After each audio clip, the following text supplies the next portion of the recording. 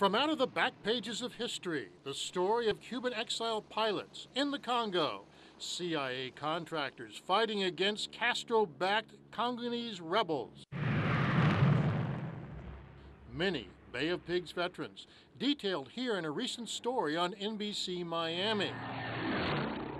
Now, video like this, pictures like these, on Facebook, on the internet, the sons of pilots connecting. All these kids really need to know what their dads and, what they did.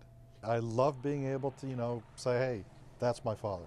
And there's lots about those dads on this Facebook page, which appeared within hours of the NBC Miami story. And I start emailing it to all my friends, and, they start saying, wow, this is cool. Digitalized 8mm film surfaced after the story was broadcast.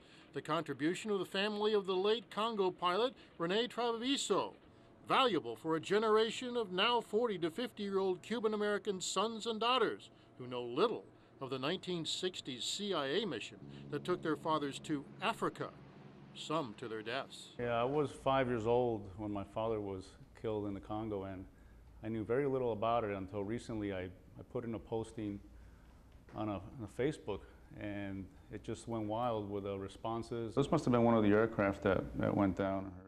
Arthur Piquet has a small collection of memorabilia, including film he promises to put to tape, post on the web. This Bible actually flew on the missions, and it's signed by the pilots. The same for Jack Varela, his dad who led air missions in the Bay of Pigs and the Congo. He too has pictures, has film, he too connecting with long-lost friends, and a surprise about his father. I just found out on Facebook, this is him right here, that was his best friend, and I just found out from his son that my father was his godfather. History being revealed and reverberating.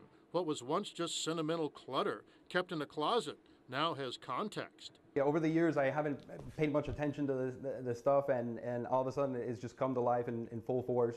It's just become center stage right now in my life. And for Arthur Piquet, a peek into the life of the father he really never knew. It's now on the web, on Facebook. As soon as I put my father's name down, the information just started flowing, and it's pretty amazing.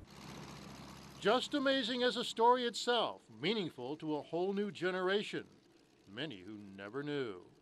Hank Tester, NBC, Miami.